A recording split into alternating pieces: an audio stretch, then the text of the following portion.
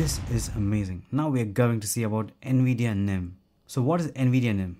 Using Nvidia NIM, you are able to instantly deploy generative AI models.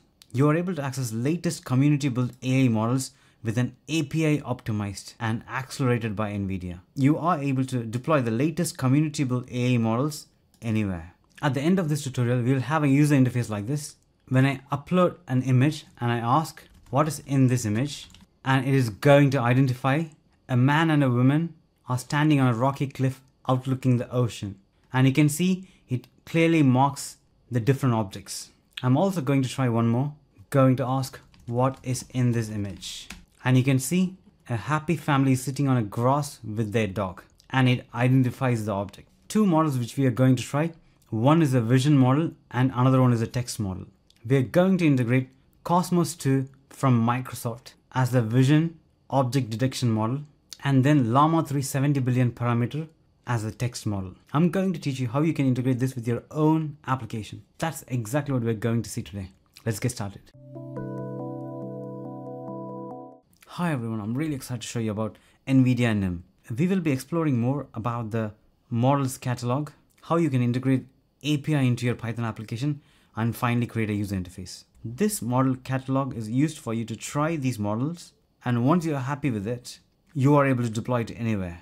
So Nvidia NIM involves two different things. One is trying those models, second is deploying those models. In our tutorial today, we'll be focusing on trying those models and how you can integrate that with your application. So the integration part will be the same even after deploying the models.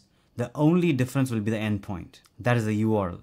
I'm going to take you through step by step how you can try these models and get it ready for you to deploy. But before that, I regularly create videos in regards to artificial intelligence on my YouTube channel. So do subscribe and click the bell icon to stay tuned. Make sure you click the like button so this video can be helpful for many others like you. Thanks to Nvidia for sponsoring this video. First, in regards to the interface, as soon as you come to this page, you can click the Try Now button. Then it will take you to the dashboard. I will put all the information in the description below. So here you can see the models for various tasks such as reasoning, visual design, retrieval, speech, biology, etc. So when taking reasoning, you got the text generation model such as LLaMA 370B, Mistral Large. In regards to the vision model, we got Kosmos 2, PalyGemma, and much more. Similarly, for visual design, you are able to edit your images with these models. In regards to retrieval, we've got embedding models such as Embed QA4 from Nvidia, Re-Rank, Mistral from Nvidia. Next, we got speech to text model, predicting the 3D structure of a protein model, that is ESM Fold from Meta.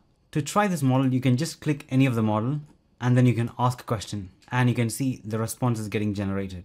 And you got the Python code, Node code, and shell code here. Even there is the option to self-host, which you can apply for. First, I'm going to show you how you can integrate LLaMA 370B instruct model in your Python application. So that is integrating API in Python app. Step number 2.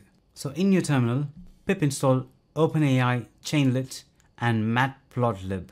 Chainlit and matplotlib will be using when we integrate our vision model and also set up a user interface. So for now, we are going to use only OpenAI. So after typing this command, click enter. Now export your Nvidia API key like this and then click enter. So when you go to the interface, this is the place where you can generate your API key. So now after entering the API key, create a file called app.py and let's open it.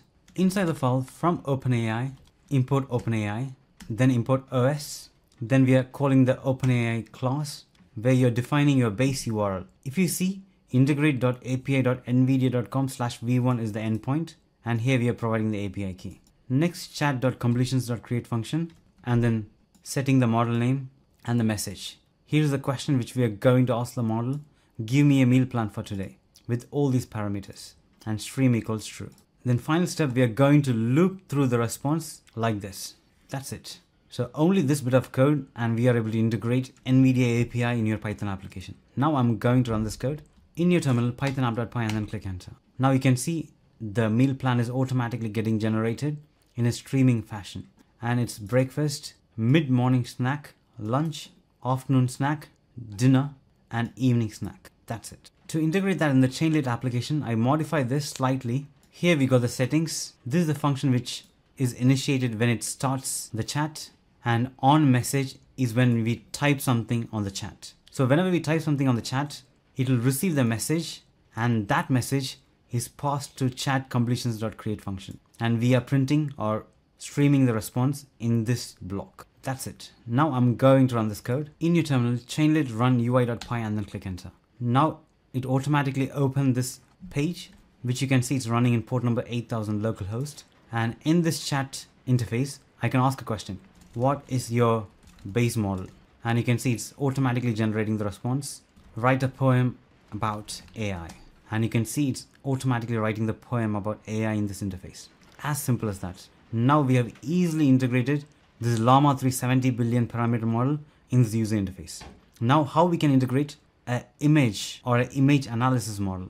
So next step, which we are going to use Microsoft's Kosmos 2 model. So this model is used to identify objects or persons in the image. So we got detailed instruction if you want to try this using Node application or shell command. In our case, we are going to use Python application. So I'm going to create a file called kosmos.py and then open it. So inside the file, import requests base64 os, next providing the invoke URL. This is the endpoint where the Kosmos 2 model is there. Next, we are going to open an image with open, and this is the location where our image is. We are converting that to base64. And here's the soccer.png image. We're going to ask the large language model what is in this image. So converting to base64 is a requirement.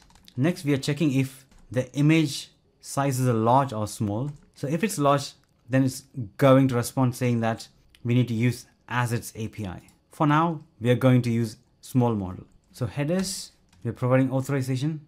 That's where we provide our Nvidia API key, and accept is JSON. Now next, payload. That's where we are going to ask a question. So here as a user, we are asking a question, what is in this image? And here we are providing the image path with the base64 converted image. And then max tokens, temperature and top P. And then finally, response equals request.post and then printing the response. That's it. So just calling this endpoint, converting that image to base64, using that base64 image in our question, and then request.post to invoke the API. Now I'm going to run this code. In your terminal, Python kosmos.py and then click enter. And here is the response.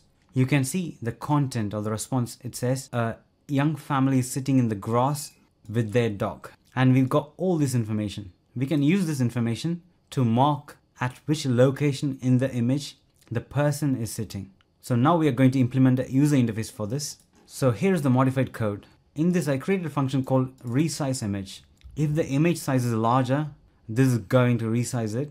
Next, same as before, we are using the same code as Kosmos 2, opening the image, having the headers, payload, and getting the response. So I'm putting all this thing in a get bounding boxes function. So what is bounding boxes? So this code will extract at which area it need to draw a box. So if the model says there's a person sitting here, it's also going to provide you at which location in that image the person is sitting. So we can extract that data and mark it in our image. So that's what we are going to do with plot image with boxes. And this function will automatically draw boxes around the person's image. And finally, in onMessage chainlit function, we are parsing every single message we sent in a chat interface. So as soon as we upload an image, that image will be taken, and the image together with the message and the API key goes to get bounding boxes. And that will return the response text and the location of the boxes. Then plot image function will automatically plot the boxes in the image. And finally, we are sending a response.